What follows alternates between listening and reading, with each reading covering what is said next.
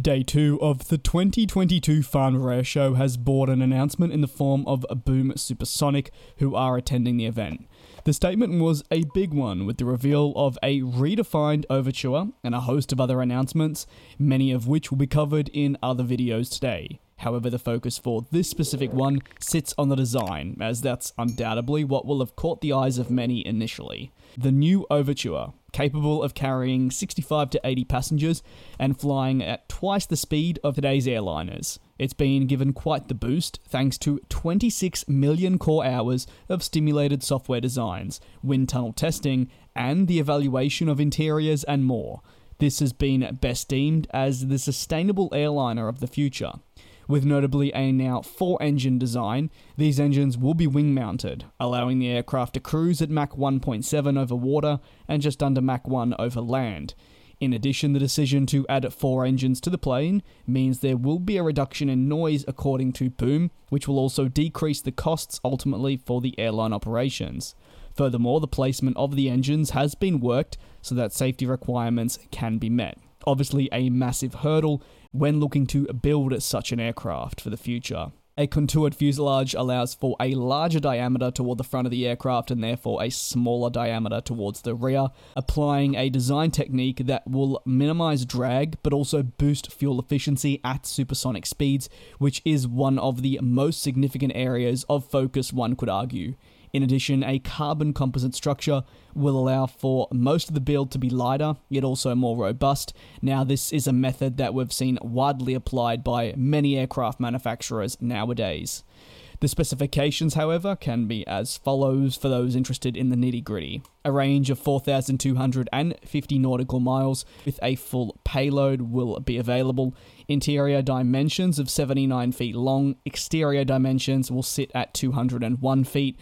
A wingspan of 106 feet and a height of 36 feet. In addition, gull wings are also going to be seen on the Overture, precisely sculpted to enhance supersonic performance.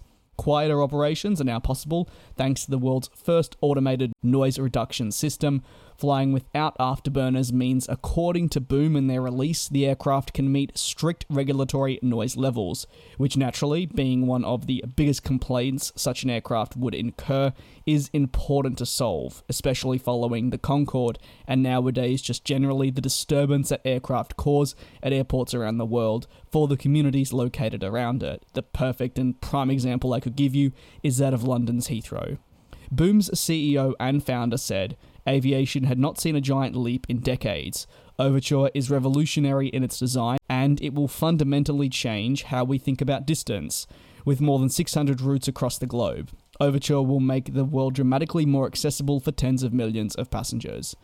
Purchase options from United Airlines and Japan Airlines mean that total commitments stand at 70 aircraft. Boom are also in the process of working with many other companies, many of which I will be discussing in a later video, taking a look at the more important announcements regarding future development.